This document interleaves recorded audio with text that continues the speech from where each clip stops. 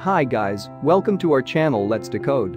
In this video, we are going to know controlling of mouse and keyboard without manual control. Interesting, right? Yes, it's very interesting and cool thing. It's a little advanced but easy thing to learn. So here is our agenda for this video.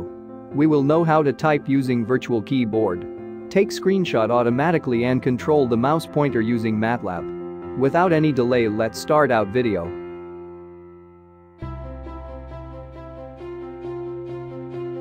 Let's see how to control keyboard using MATLAB. Open MATLAB. Create a new script. And save it. Now import java.awt.robot and java.awt.event library files. Create a robot and variable, robot. If we want to type letter A, we write like this. Robot.key press, key event.vka. Here vk means virtual keyboard and A represent the letter A using this function. We press the key A using the robot. After pressing the we have to release the key.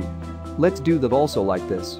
Robot.key release, key event.vka. Let's run the script test. We can observe that letter A displayed at the place of cursor. Now pause the robot before typing the letter A so that we can place our cursor wherever we want to print the letter. Here we give the delay in milliseconds. 1000 milliseconds equals 1 second. Let's run the script and place the cursor at the end. Yup, we got it. Now print another letter B also. Copy the code and change the key value to B. Now run the script. We can see that letter B printed after 1 sec of letter A. We are getting the lowercase letters only. How to get uppercase letters? It's same as we do, we make use of shift key. We press the shift key and then press key B and release them as last and first out. Let's run the script. We can see that the letter print as we want them to be. Now try to print Let's Decode as it is. Clear the previous script and copy the lines and paste. Change the key values accordingly. But how to print the special characters like single quote, double quote, comma, question mark which are available in standard keyboard? Let's look at this table. We have a key value or we can say a variable name for each key in our keyboard. We make use of them to print. Now we need a single quote, its key value is vk quote. Now write the script for it. Similarly, for letter S also. Space also has key value vk space. This is for letter D. This is to print capital E and C. Then for letter O, D and finally for uppercase E. Let's run the script. Oops, we forgot to press shift key. Yup, we got it. How to select the text and delete it? We know the shortcut is Ctrl+A.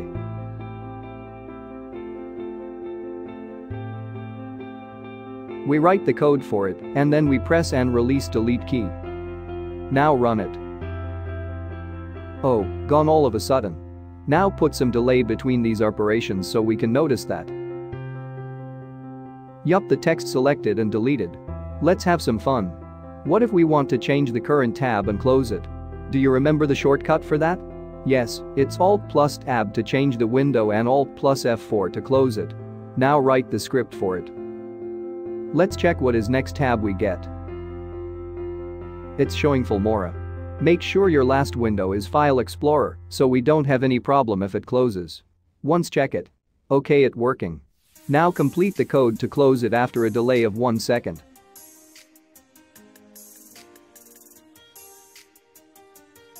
Yup, it's working fine. Now create a bounding box with the dimensions of the screen. It's 1920 x 1080. It's a double type of variable. Remember, we are working with java.awt library, so convert to java.awt.rectangle and store it in rect variable. Now take the screenshot using robot.create screen capture with the dimensions of the rect. Now run the script. In the workspace, we can observe that the scrn variable is buffered image type. Or we can say, it's a type of Java image. Now, to convert it to double type variable, we make use of typecast function, which converts the variable of one type to given type. We take the values of the image as shown in the line. Confused? Yeah, me too. Let's know what it actually means. scrn is our Java type buffered image. We get the RGB channel values from 00 to the width and height of the image. This empty bracket represents all the values. We send those row-wise to the variable. We typecast the values to uint8 type. Now run what it gets for us. Whoa. It's 8,294,400 x 1 column matrix. What actually it is? It's 1920 x 1080 x 3 values placed in a column matrix. But how are they placed? If we take the first pixel of the image, its blue channel value is placed first, then green channels, then red channels. In the similar fashion, all the remaining pixel values are inserted in row-wise. Now, we have to sort them to get the RGB channel values. Let's create a img RGB variable with the size of the screen and of uint8 type. Now we take the values of each channel as shown. This is based on the arrangement of the pixel values, which you learned just before. If you have any doubts, pause the video and go back. If you still didn't understand, feel free to ask in the comments section. Now display the image. Sorry, it's get width. Yup, we got it. We know how to show only some part of the image like this. But what if we want to extract desired part from the image? For that we make use ofginput function, which get the coordinates selected from the image. Let's see how ginput works. Here 2 represent 2 point locations. Let's run it and see what it do. We get the cursor to select points. Now here is my first point and here is my second point. See command window, it returned the locations of selected positions. Now save them to y and x variables. Round them to nearest value, as they are float type. Now select the image from the selected directions and display it. Now check it. Select these points. Yup, we got it. Run again and select different part. Yup, we know how to get a screenshot automatically. Let's see how to control the mouse using AutoRobot. We can move the mouse to given coordinates using robot.mousemove function. This will move the mouse to coordinates 0, 0. Let's see whether it works or not. Yup, we can see that the mouse moves to 0, 0 position. Check for different positons. Now if we want to move the mouse pointer in a straight line from the position 1700, we move the mouse with an increment of 10 units and with delay of 0.1 seconds so we can observe the movement. Let's run the script.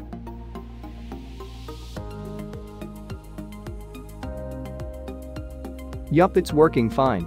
You can try different positions and different shapes also. Let's see how to control the left and right buttons of the mouse. Similar to the keyboard, we press the mouse with the key input event. Button 1 mask, where button 1 represents the left button of the mouse and button 3 represents the right button of the mouse. Release the mouse button. Let's check it. Now my cursor in an editor window, place the mouse over workspace so with a left click we activate the window. Yup, we got it. We can also check for different positions. If didn't understand how this works, don't feel panic, you will understand when we know about right button of mouse. Change the button 1 to button 3. When we run this, we get the options at the place of cursor. Yup, we get it. You will understand it when you practice it, so try it on your own. Now check the scroll option. We scroll the screen using mouse wheel function. Input to this function represent the scrolling of number of lines in up or down direction. Let's check it.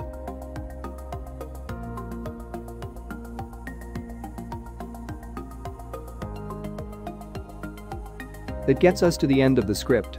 There are many things we can do with them. Try to control both the mouse and keyboard. Thank you for bearing us till the end of the video. If you're having any doubts regarding this topic, feel free to ask us in the comments section below. Please like, share and subscribe to our channel so that you won't miss any of our upcoming videos. Share your valuable suggestions with us in the comments section below. Thank you once again and sayonara.